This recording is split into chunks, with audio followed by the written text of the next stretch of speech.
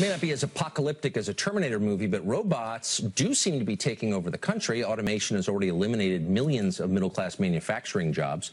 Fast food restaurants are experimenting with burger-making robots. Soon, self-driving cars could remove the livelihood for millions of American truck, taxi, and delivery drivers. What will the future look like when machines have made human workers obsolete? Former Dirty Jobs host Mike1 has thought about this quite a bit, and he joins us tonight on set. Hey, Mike. I don't know what you're talking about. So is this an, I mean, it feels like an ominous development, is it?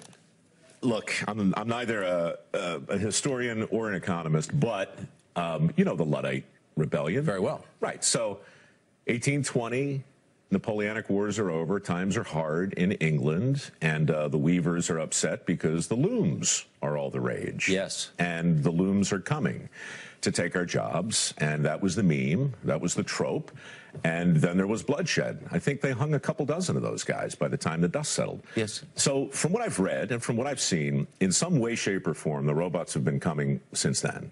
You know, from the cotton gin to our own industry. You know, we've talked about the displacement theory and the way that you know, that TV was going to destroy newspapers and that cinema was going to end television and how the internet was going to end cinema.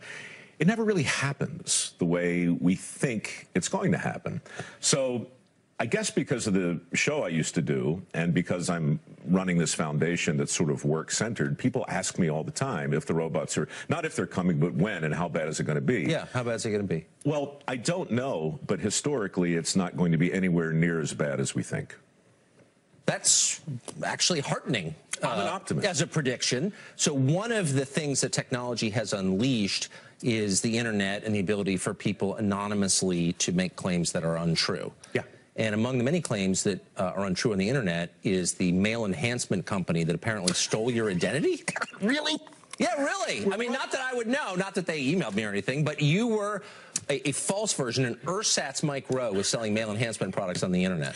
With great success, apparently.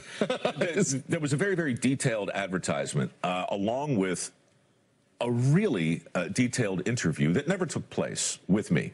Okay, about my, as my father put it, my problems in the boudoir.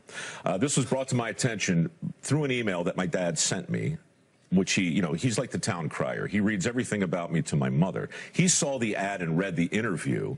And in the interview, I said that this new product that I had found made big changes. Big, bold changes for me.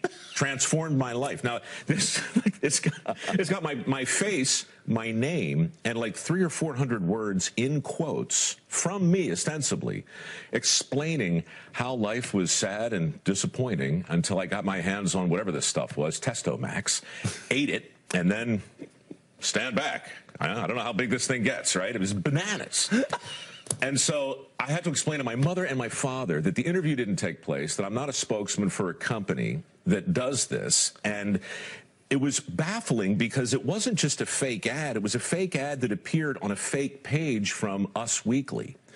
And it also appeared in a fake page from Sports Illustrated and Playboy.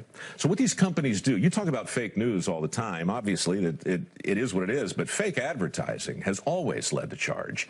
And so I went on the Facebooks and I wrote about the egregious claims and the humility of having to talk to your parents about the fact that you never needed the product in the first place. But was there any recourse? Did you get the ads taken down? The next day, I mean, no, there's nothing you can do because they constantly change the algorithm behind it. Right. So it's this shape-shifting thing. But I got a call from the Better Business Bureau the next morning saying, look, this is very brave of you to come out and talk about this. I'm not brave, I'm just annoyed. And they're like, well, we should talk about really getting behind this because dozens of celebrities, yes, Dad, I'm a celebrity, their names and likenesses have been co-opted to sell products that make you more all that. They've been selling Testomax too. There's a fine line between annoyed and brave. There really is. You know, I mean, it's incredibly blurry these days. and in fact, I have no idea. It's a curved line. It's a curved line. I will stop with that. Mike1, it's always great to see you. Thank you. Sure.